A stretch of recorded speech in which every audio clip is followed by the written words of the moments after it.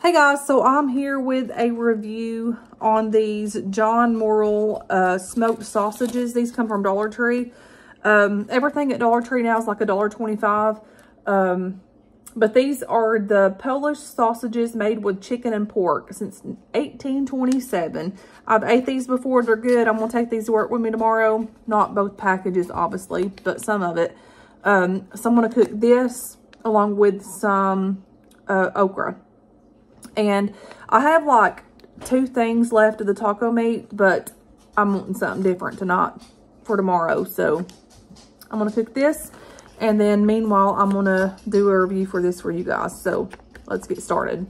So I was asked why I cut my head off when I'm like reviewing this stuff, or if I'm doing like a cooking video. Well, the reason being is because I just like kind of like getting the video on like the product that I'm cutting up or whatever. I don't really mind that my face is showing.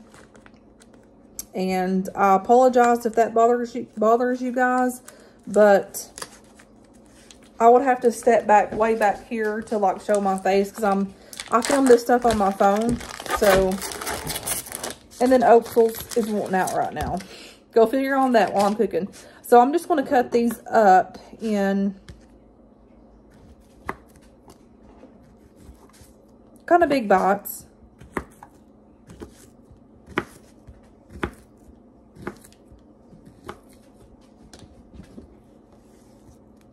And then we're going to do this one here.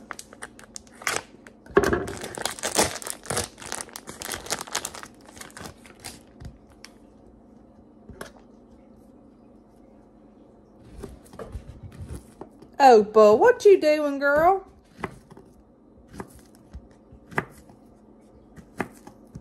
And then I'm just going to put some oil in the pan. I'm going to fry this stuff up. I'm going to put a little of spices to it. And that's that. So I have this little thing of onion left from the other night. So I'm also going to cut this little bit up. It's not a lot, but it'll be enough to give it taste. So I'm going to use that up, keep from wasting it. Oil in there, and we're just going to put that in and let it start to cook. Add some onion powder to this. Quite a bit. Garlic powder. Quite a bit. I'm also going to add some pepper. Quite a bit. The next thing that I have are these TJ Farm Select cut okra.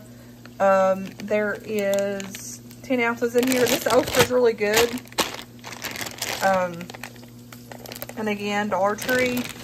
We like this stuff here, so I figured I would kind of do a quick review on it.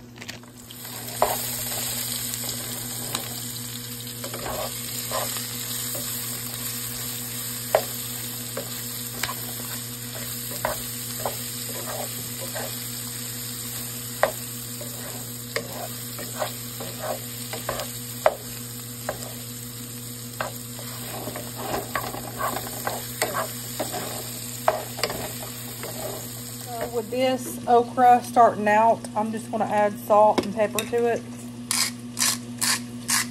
and get it cooking. Instead of coating it with a lot of cornmeal, I'll cook it like this first, and then I'll add a little bit of cornmeal on top of it to like give it like a little bit of coating.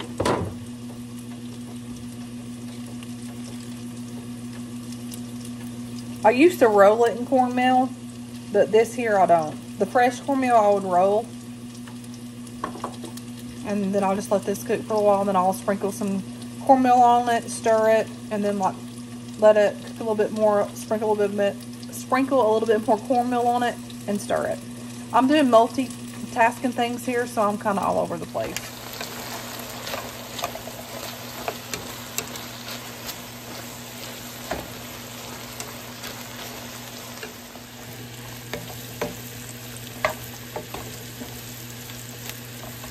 I'm totally multitasking. I'm cooking this stuff.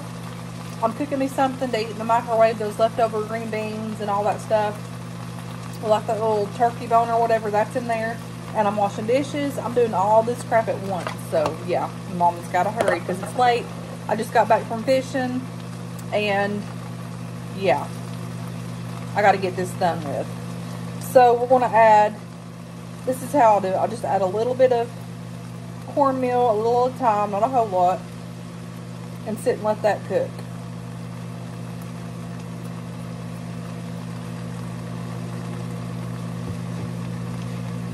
So we're going to let that cook, and then I'll stir it up. And then we'll just start kind of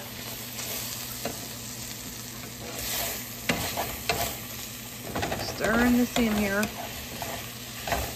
This way it's not that much, I need to put a little bit more oil in here, but not that much coated with cornmeal, but you still get that taste of cornmeal. I just like doing mine this way.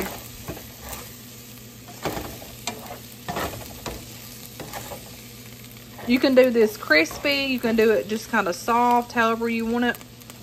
I'm just going to let this cook. I'm going to add a little bit, just a little bit more cornmeal, and that's going to be enough.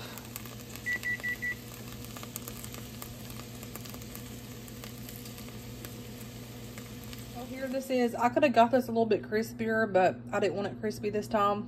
So that's complete, and then there is the sausage.